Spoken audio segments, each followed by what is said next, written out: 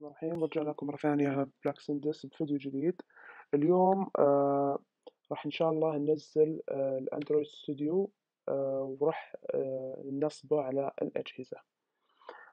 في هذا الفيديو راح نفرض، أو في هذه السلسلة راح نفرض أنكم ما تعرفون شيء عن أندرويد نهائيا، لكن راح نفرض برضو أنكم أيضا لازم يكون عندكم لو خلفية بسيطة عن البرمجة. السبب اللي خلانا نحط الأندرويد ستوديو أو سلسلة الأندرويد ستوديو هو القلة اللي يعرفون يشتغلون عليه، لأنه القلة برضو من المحتويات اللي موجودة أو تدعم الأندرويد ستوديو. راح الآن ننزل أول شيء الجافا جي دي كي، والجي دي كي هو يعني اللي يسمع أول مرة معناته ما اشتغل أبدا على الجافا. هو راح يشغل لنا على الجافا. وليش نشتغل بالجافا؟ لأن راح نشتغل على الجافا في الأندرويد بشكل عام، لأن الأندرويد يشتغل على الجافا. فأول حاجة راح نحط جي دي كي داونلود.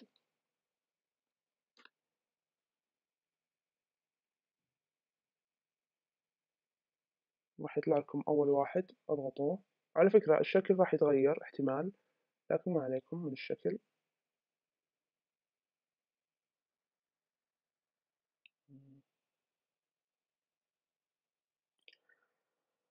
طيب، راح يجيكم اثنين طبعا، نت بينز وجافا. انتم بتختارون الجافا جي دي كي هذا فقط، يعني لا تروحون طبعا هذا، احنا بس ما نبغى الا الجي دي كي. راح ينزله على حسب جهازك. مثلا أنا الحين جهازي ماك، راح ناخذ ماك. إذا أنتم أجهزتكم أكيد حتكون ويندوز أو ويندوز هذا 32 معناته 86 معناته 32، وال64 إذا جهازكم 64. كيف تعرفون بأجهزة الويندوز إن جهازك 64 32 أو 64؟ راح تدخل على ابدأ أو ستارت كمبيوتر، أو الكمبيوتر أظن بالعربي. رايت كليك على الكمبيوتر، راح تطلع لك بالإنجليزي بروبرتيز، وبالعربي إذا كان حقك عربي حيطلع لك خصائص. وحتلاقون عند السيستم تايب النوع حقك إذا هو 64 أو 32، وعلى هذا تنزل أي واحد منها. طيب، هو له بعض السيت اب لأصحاب الويندوز، يمكن أكثر منه في الماك عندي أنا دايركت يشتغل، لكن في بعض السيت اب راح أحط لينك تحت في فيديو يشرحه، أو أنتم ابحثوا عن كيف أنزل جي دي كي، لأن الموضوع مرة سهل السيت اب.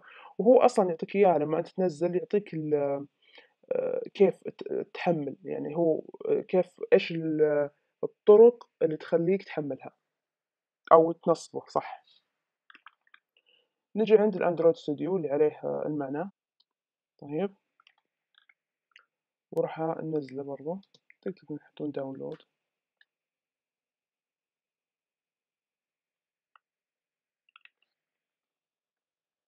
طيب، الأندرويد فيه ميزة. طبعا هو على طول دايركت حيحط لك على الفور ماك، لأني أنا ماك. بس أنتم تقدرون طبعا حيجيكم إذا أنتم مو ماك، أو إذا أنتم مستخدمين ما هو ماك، راح يشتغل على حقكم عادي يعني. تضغطون عليه، تقرون هذا، ما تقرونها تحطون عليه هذا وتنزلون. طبعا أنا منزله اوريدي، فيعني ما يحتاج أنزله. لكن للي ما نزله راح تجي هذه اللي أقصدها، هذه الأشياء. مثلا هنا بيبغى يتأكد هل موجود أنت عندك ال SDK أو لا. ولا إله إلا الله، عندكم أيضا في هذا اللي أقصده، راح يعلمكم هل عندكم أيضا GDK أو لا. فالموضوع كله سهل جدا، وما هو صعب تنزيل. وإذا في عندكم مشكلة على طول تكتبونها وراح نحلها إن شاء الله. ميزاته جدا جميلة الأندرويد ستوديو، وفي تفوقات أكثر من الإيكليبس. وإن شاء الله راح تفيدكم هذه السلسلة. تكملة راح تكون بعد هذا الفيديو.